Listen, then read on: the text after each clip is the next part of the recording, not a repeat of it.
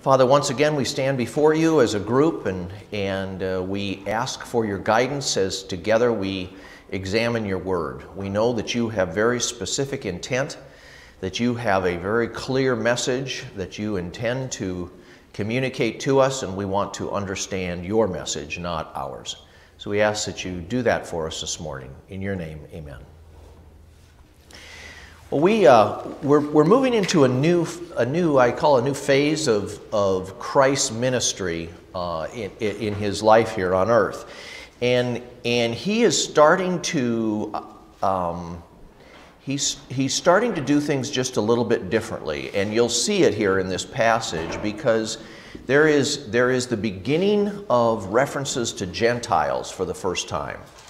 It's not complete, it's not full-blown, it's not, I'm going to the Gentiles, it's not the rejection of the Jews that turns him to the Gentiles, but there are Gentiles involved in this passage this morning, and that's very key as you take a look at it. So you see the passage on the screen, Mark 7:24 to 8:10, and want to read down here verses 24 to 30, and come on in, there's places up front here too. Verses 24 to 30 as we begin this passage. And from there he arose and went away to the region of Tyre and Sidon, and he entered a house and did not want anyone to know, yet he could not be hidden. But immediately a woman whose little daughter had an unclean spirit heard of him and came and fell down at his feet. Now the woman was a Gentile, a Syrophoenician by birth, and she begged him to cast the demon out of her daughter.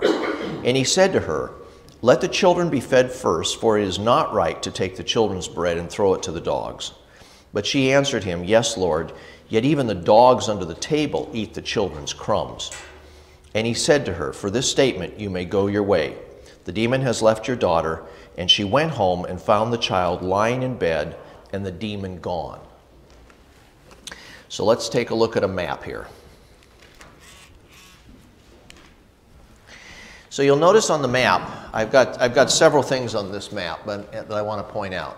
First of all, most of his ministry is occurring here around the Sea of Galilee, really on this side of the Sea of Galilee and around the top. So Capernaum is up here at the top, Bethsaida is up here at the top, Nazareth, of course, is over here, away from the Sea of Galilee, up in the hills, but most of it is occurring around this side of the Sea of Galilee. Why? Why? They didn't like him in Jerusalem. Didn't like him in Jerusalem, that's for sure. He stayed away from Jerusalem. So the Pharisees would come up to the Sea of Galilee, up to Galilee to question him. Well, it's kind of like, who was Willie, who was the bank robber that says, "Why do you rob banks? Because that's where the money is"? Well, that's where the people are. I mean, that's why he was doing his ministry, because the Jewish population surrounded over here on this side and across the top. But you got over onto this side, over on the west side, excuse me, the east side of the Sea of Galilee, and that's where you found the demon-possessed man. And you find Gentiles down over here in this area, and you find Gentiles up along the Mediterranean Sea, Tyre, and above Tyre is Sidon. So what we see him doing now is we see him leaving the Sea of Galilee and going up to the area of Tyre and Sidon, and this is where he runs into the Syrophoenician woman. Now, Syrophoenicia is just a long term that means that area up there, Phoenicia, and Syro, as in Syria, over here. So Syrophoenician is that area up above. Gentile woman. So that's very important, because when we ask our first question here, Jesus responds to the Syrophoenician woman's question with a mini parable about children, bread, and dogs. What is he saying? Children, bread, and dogs. Terry. The Jews come first as far as his ministry is concerned, and then the Gentiles. Okay, the Jews come first and then the Gentiles. But even so, they hear about it, they've heard about it, they know about the Jewish customs, they know about the things that they believe in, and so they're kind of wanting that too. So the Jews had a corner on God. I mean, the gospel was coming to the Jews. And the Gentiles were hearing about this. They were hearing about the healings. They were hearing about the miracles. It was traveling as trade went up these roads and commerce occurred. The story was going out. And so they were hearing about it, and they were saying, well, this Syrophoenician woman approaches Jesus and says, I've got this daughter that needs to be healed of this demon. Will you do that? Pretty rough response, don't you think? Ken? I'd like to suggest that he was speaking to the Jews and saying, I'm not going to take your God away from you in order to help the Gentiles. I'm not going to take the food away from my children and throw it to the dogs. So that they would feel it's not taking something away. Well, But then they learn that it's giving something that can be freely given to everyone. okay, so to the Jews that were listening to that message, and there would have been a few in his presence, but to the Jews that were listening to that message, they would have realized that they were the children, and that it wasn't being taken away from them, but in this particular case was being shared with others. Okay? What else do you see here? Is that a little rough? He called her a dog. He called her a dog. Sorry. He called her a dog. He did. He did. John? Dogs in that day were not treated like dogs are today. No. No, they are not. This was not a nice reference. Now, I mean, there are some people that take a look at that passage and they make a distinction on the word that was used there. So it was like little dog. I don't know if that means like chihuahua but I mean it was little dog versus big dog, or that's a little less offensive to call somebody a little dog versus a big dog. Maybe still a dog. Still a dog. Yeah, Sally? I think too of the, where he says it's the children, yes, I get that part of it, but how children, when you think about how children handle food, and Jesus was Yeah.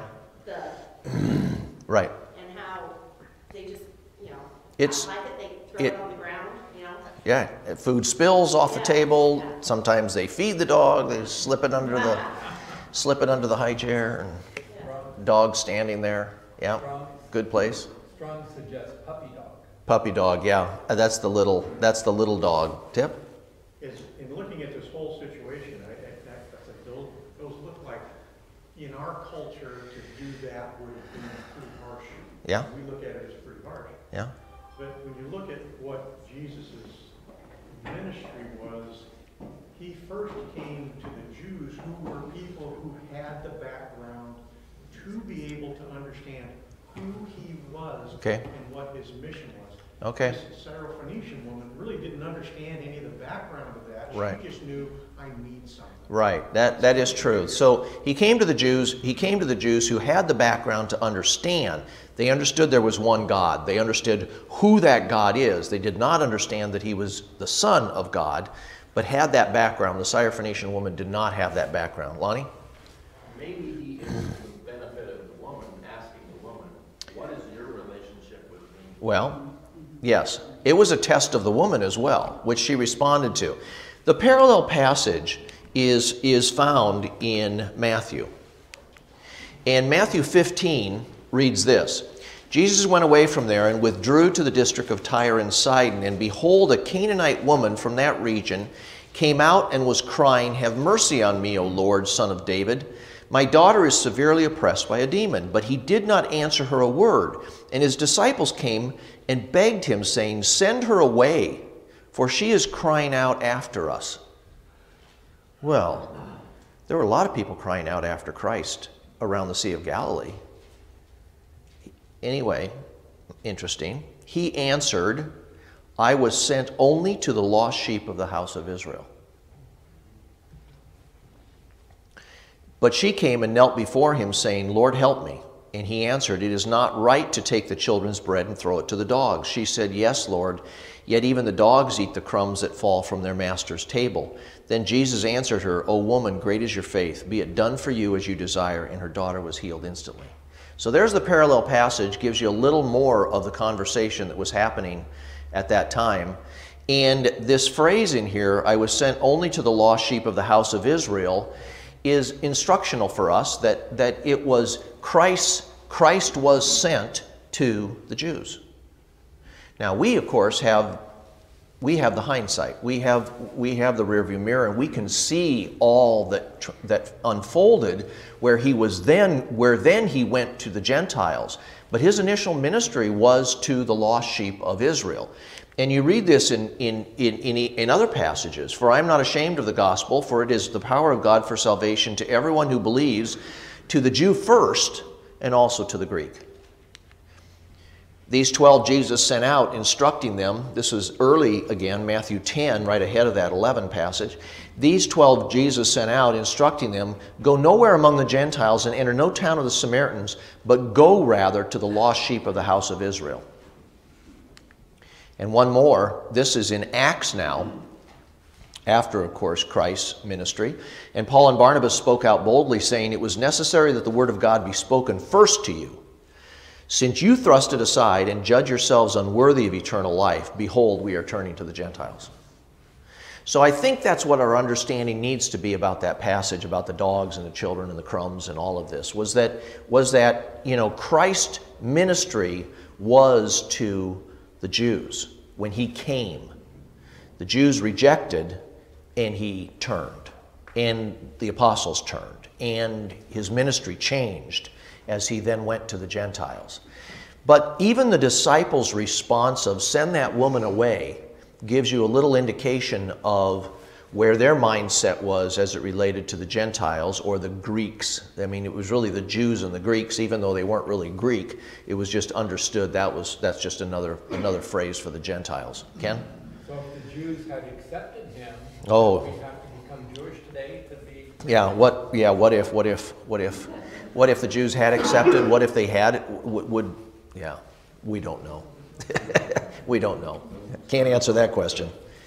So then the woman responds. What evidence is there that the woman has understood Jesus' point of view? His point. What evidence do you see there? She replied in the same terms that he used. She did not disagree that she was a dog. Isn't that interesting?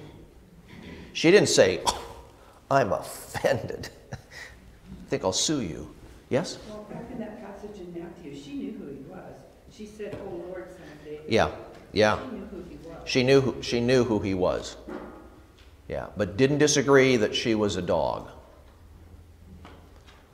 It's interesting that the footnote had said that this is the only time in that Gospel of Mark that Jesus was addressed personally as Lord. Oh, is that right? The only time in the Gospel of Mark where he was addressed personally as Lord. And if that's true, think of all the opportunities he had with the Gentiles, with the Jews to respond and say Lord. Oh, sure. And they did not. They did not respond in the same way. Yeah. Peggy? So then when he says for this statement, like, he's pointing toward her humility. Answer of, Her humility. like, Yeah. accepting her place as being Yeah. needy and Yeah. Yeah. I mean, and this is where, this isn't on your sheet, but this was the question. This is the follow-up question. In what way is our salvation experience similar to her experience with Christ? Right? admit we're a sinner. What's that? We admit we're the sinner. We're the sinner. Are we deserving of salvation any more than a dog is deserving of being fed? No. You see that attitude of humility. And do any of us have a right to expect anything from God? Jim. Well, I think that's a key point, because the Jews, because they were Jews, and the others were considered Gentile dogs, so forth, they felt they did deserve. The Jews felt they deserved. And so they felt, well, this is supposed to be our thing. Right. And they figured it would be a different way. Uh-huh. not his way, obviously, but they thought it was deserved because Yeah. they were born. They were the chosen ones. They deserved this. They missed the point, right? Chip? There was you said the attitude of the woman here was that even though she recognized that she was not a Jew, Right. she also recognized who, I don't know if she totally understood who Jesus was, but she did know that what he had to offer, she wanted. Right. What he had to offer, she wanted. She knew that much. And she declared him to be Lord, son of David. I mean, she declared that. But she knew what she wanted. She knew what she needed from him. And his response for this statement, and what's that? The words that she used? Probably not. The attitude of her heart? Probably so. An attitude of faith? I am turning to you to give this to me. I cannot do this. I need you. I need you. And you, only you, can give this to me. So, do we have the right to expect anything from God? Do we have the right to expect salvation? Do we have the right to expect? Let's just answer that question. Do we have the right to expect anything from God?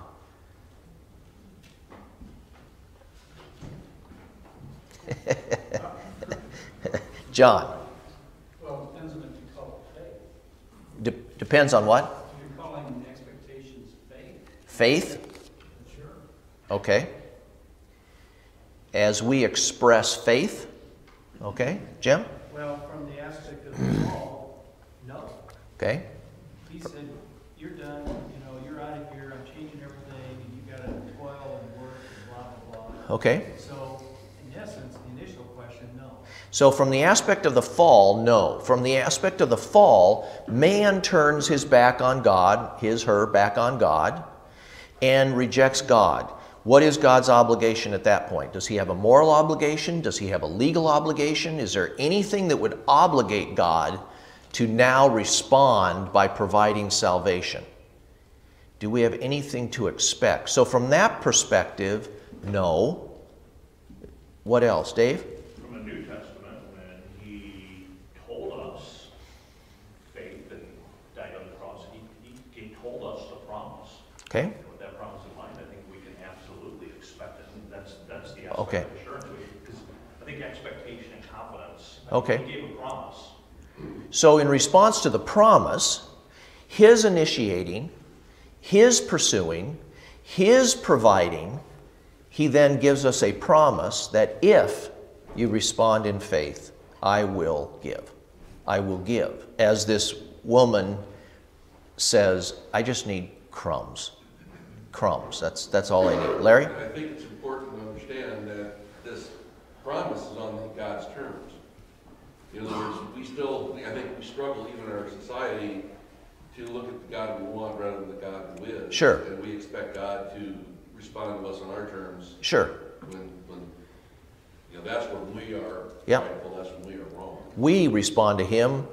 When it becomes our expectation that he responds to us, we got it wrong. We've got it backwards. Peggy? You can expect him to be God.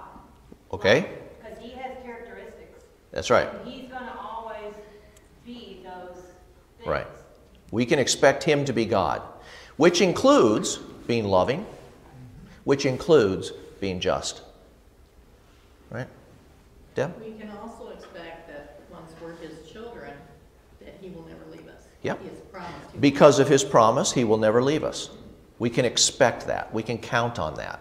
I saw another hand over here. Terry? Well, after the fall, we would expect the Son to come. I mean, there was a promise even back there that Right. we were not left destitute. He did not leave us weak. Right. Even then, there was an expectation. So he gave us expectations as a result of his promises. But us standing before God and saying, I deserve this? Well, careful what you ask for. Because deserved may be justice, right? For our sin. but because of his promises, we can expect forgiveness if we do according to his word. I mean, if we respond in faith, if we place our faith in that promise, in him.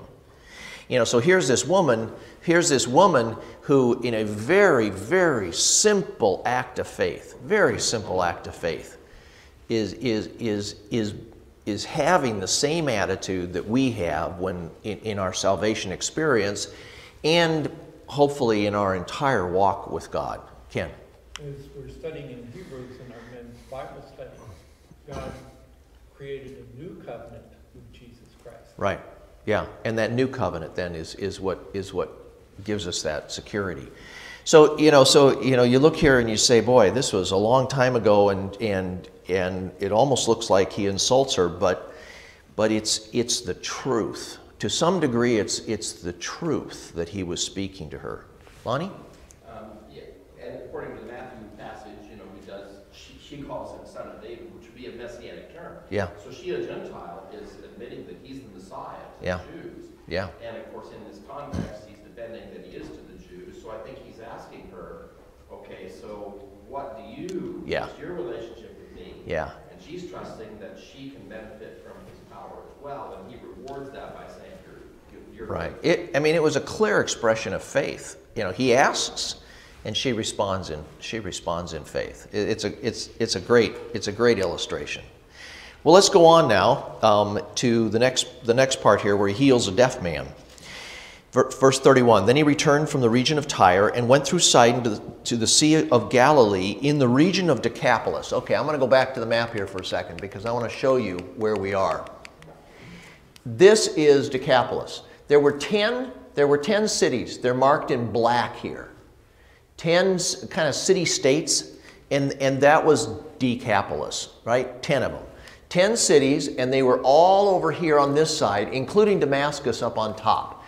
So he now has come from Tyre and Sidon. He has come past the Sea of Galilee, and he's down in this area somewhere. And we don't know exactly where he is, but he went into the area of Decapolis. More Gentiles. This is where the Gentiles lived. And so over in here now. Now you got to ask yourself, so why is he doing this? Why is he going up to Tyre and Sidon, and then he's running over to Decapolis, and the people are looking for him around the Sea of Galilee? You know, and lots of, it doesn't say. Start there. It doesn't say. A lot of people believe that this business, and you'll see it here, this business of don't tell anybody, don't tell anybody, shh, don't tell anybody, was an attempt to slow down that process of taking him to the cross. And the Pharisees were trying to catch him, and everybody from Jerusalem, the Jewish leaders, were after him. And so he went up to Tyre and Sidon to get away from that. He's over in Decapolis to get away from that. But of course, he heals the demon-possessed girl up in Tyre and Sidon. He's now going to heal a deaf man down in Decapolis, and he's about to feed 4,000 people. So, shh, don't tell anybody isn't working so well. The word is getting out, even amongst the Gentiles over on that side. So now let's get back to the deaf man. He returned from the region of Tyre and went through Sidon to the Sea of Galilee in the region of the Decapolis. And they brought to him a man who was deaf and had a speech impediment, and they begged him to lay his hand on him. And taking him aside from the crowd privately, he put his fingers into his ears, and after spitting, touched his tongue. And looking up to heaven, he sighed and said to him, Ephphatha, that is, be opened. And his ears were opened, his tongue was released, and he spoke plainly. And Jesus charged them to tell no one. But the more he charged them, the more zealously they proclaimed it. And they were astonished beyond measure, saying, He has done all things well. He even makes the deaf hear and the mute speak. So, what is the significance of these miracles taking place in the Gentile population? So, this phrase here, makes the deaf hear and the mute speak, is not just an interesting phrase. It appears to be directly related to prophecy. And Isaiah 35, 5 through 6, then the eyes of the blind shall be opened, the ears of the deaf unstopped, then shall the lame man leap like a deer, and the tongue of the mute sing for joy, for waters break forth in the wilderness and streams in the desert. The Messiah. The Messiah has come. And so now we are seeing that this prophecy is actually finding fulfillment outside of the Jewish population. It's not just the Jews. But we're in Decapolis with a Gentile population, and the deaf can hear and the mute can speak. And it's beginning to open our understanding of this gospel is much broader than simply the nation of Israel. And we're seeing some of the fulfillment here. Matthew 11, 4 through 6, Jesus answered them, go and tell John what you hear and see. The blind receive their sight, and the lame walk. Lepers are cleansed, and the deaf hear. And the dead are raised up, and the poor have good news preached to them. And blessed is the one who is not offended by me. Go tell John, you are correct. I am the Messiah. I am fulfilling this prophecy, this messianic prophecy from Isaiah. I am the Messiah. One other thing, though, that is significant, I think, and that is that it's not just a fulfillment of physical healing of deafness, but rather it's spiritual. In that day, the deaf shall hear the words of a book, and out of their gloom and darkness, the eyes of the blind shall see. So it was the physical healing of deafness and blindness, but it was also that spiritual aspect of the deaf now can hear the word, the blind can see, people can understand the messianic message. Yes? I think one of the things that's significant is that when you're dealing with, let's say some of the exclusivity of the Jews, well, God's initial promise to Abraham was that his people would be a blessing to all people. Right. And so all the nations of the world will be blessed. Blessed through them. Right. So yep. Isn't Jesus fulfilling that it is that fulfillment as well. Through you, all the nations of the world will be blessed. Yeah. So, again, the deafness. I have to tell you, my of course I work at a hospital that works with deaf children, and my predecessor, and he's passed away now, but I remember him talking about this passage of Scripture, and he had all the scientific explanation of what this really was, and it was not a miraculous healing. I don't think it was a cochlear implant. I don't see any hearing aids, but he had explained it away, unfortunately. So, moving on, beginning with verse 1 of chapter 8. In those days, so we're in the same period of time here in the Decapolis, in those days when again a great crowd had gathered and they had nothing to eat, he called his disciples to him and said to them, I have compassion on the crowd because they have been with me now these days and have nothing to eat. And if I send them away hungry to their homes, they will faint on the way, and some of them have come from far away. His disciples answered him, how can one feed these people with bread here in this desolate place? And he asked them, how many loaves do you have? And they said, 7. He directed the crowd to sit down on the ground, and he took the 7 loaves, and having given thanks, he broke them and gave them to his disciples to set before the people, and they set them before the crowd, and they had a few small fish. And having blessed them, he said that these also should be set before them. And they ate and were satisfied. They took up the broken pieces left over, 7 baskets full, and there were about 4,000 people, and he sent them away. And immediately he got into the boat with his disciples and went to the districts of Dalmanutha, straight across the Sea of Galilee over to the city of Magda, where Mary Magdalene came from, straight across the Sea of Galilee. So now he's moving over to the west side, back to Galilee again. Okay, remind you of another story. Just change the numbers, right? 4,000, 5,000. So 5,000 was here. So why do you suppose the disciples, having witnessed the feeding of the 5,000, and that's in chapter 6, I think on your sheet it says 5, chapter 6, 30 to 44, have such a hard time believing Jesus can supply the need of 4,000? Do you see any difference between the 5,000 and the 4,000? I think, I know we blame it on the disciples' faith, right? I'm wondering, Is it because they didn't think he would do it for Gentiles? I wonder. This is Gentile. Yeah. Is it because they were saying these people, and there's some discussion as to that phrase, these people, Greeks, Gentiles, are you going to feed them too? And maybe that could be one of the things that stumped them. These people, could he be referring to Gentiles? Ken? A one-time miracle doesn't build faith. It takes time and time again to build faith. A one-time miracle doesn't build faith. Well, good point. We're going to talk about that. Tip? That verse, his disciples responded, "Where will anyone be able to find enough bread?" Right. Well, as I thought about that myself, it says, you know what, this is out of my control. I can't do this. I mean, this is Right. what they're saying. I can't do this. So that's probably, if I can't do it, who can? Right. And it's Right. kind of a prideful Right. thing. If I can't do it, who can? 4,000 people is a lot to feed.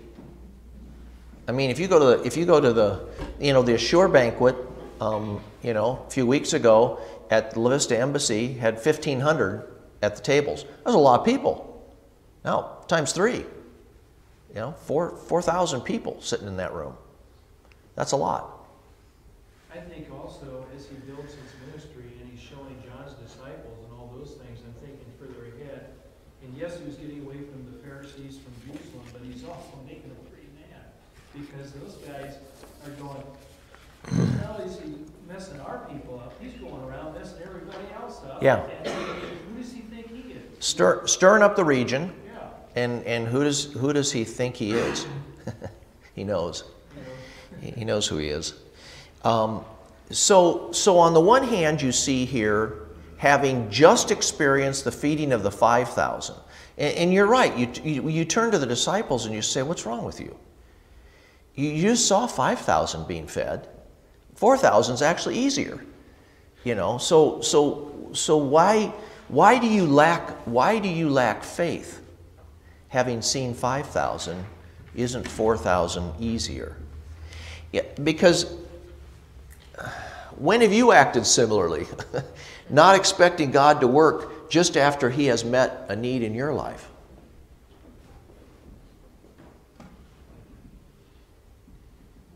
When I lack faith.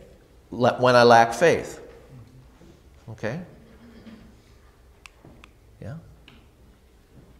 I mean, how much evidence do we need? Just a little bit more. A little bit more. I liken it to that sinking feeling when we were in school when you walked into the class and said, "This might be it. This is the one where I studied all the wrong material, where I don't care if I've done well, this one might be it." Maybe this is the one where he doesn't. Maybe this is the one where I have to. Maybe this is it. How do we ever get past that? Or am I just talking for myself here? No? Okay, thank you. How do we ever get past that? Peggy? Isn't there an example of this in the Old Testament where they used stones or something, or markers as reminders, so that it would remind them of His faithfulness? Yep. And it's the same way, I mean, we could use something, even if it's a journal or something. When they crossed into the Promised Land and crossed the Jordan, they took 12 stones and they piled it up, and they said, "This is a marker. Remember this. Remember, this is a marker." God didn't part the Jordan every day. He didn't do it every time they came down to the Jordan, but He did at that time. Remember that. So practical things, a journal, a list of those things that God has done in your life. And if you've ever had the experience maybe at a seminar or something where you kind of do a lifeline, and you take a look at however many years you've lived, and you look back and you say, "Oh yeah, there he was, there he was, there he was." And we have those markers in our lives where we say, oh, I have no doubt God intervened. God intervened. He saved me in this situation. I cried out to him and he saved me. As we experienced being saved, right, Peggy? I actually have prayer ministry diaries or notations from decades. I mean, raising kids and military life and death of loved ones and whatever, where, and even the people, I still keep in contact with the ones that I was in those small groups with. And we can go back and look and say, yeah, remember when we prayed about this? And he did this for, he did this. And remember when he answered this prayer? Remember when he brought you through that? And, and it's right there in black and white. Not that I would necessarily forget all of them or some of them or whatever, but it is pretty amazing to, even when I communicate with people I was in prayer groups with, they'll bring up things that are going on in their lives now.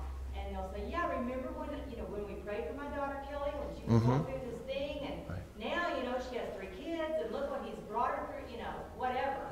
And it's just that, oh yeah, remember. It's encouraging. Oh. It's so encouraging. Sure. From prayer journals. Yes. To remember. Yeah. Remember. But we didn't just write down the request. Right. We would go back and write down the answers. Yeah. We're not starting over every day. It's not Groundhog Day. I mean, we don't start over with God every day, but we don't always remember. But remember as in prayer journals, but remember as in his promises. I forget those. I mean, sometimes I read a passage of scripture and I say, I don't think I've ever read this. I've read that. I have forgotten. And so, again, if you're not in the Word, if you're not causing your memory to be reminded, then again, it's easy to just veer off. It's easy to forget. It's easy to imagine that you're starting over every day. That's a tough way to live.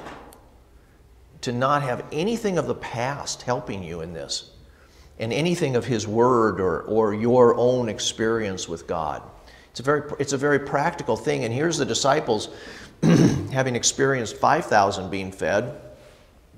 Now He's about to do almost exactly the same thing with the 4,000. It's like all new. It's like starting over. Now, some of that, I think, is because they didn't yet quite grasp who He is. They knew that He did the miracle, but they didn't necessarily know that, and as a matter of fact, it's about to come to the Peter, who do you say that I am? He's coming up on that. Who am I? And so all of this is leading to that call, who am I? But at this point, they're still processing. They're still understanding that.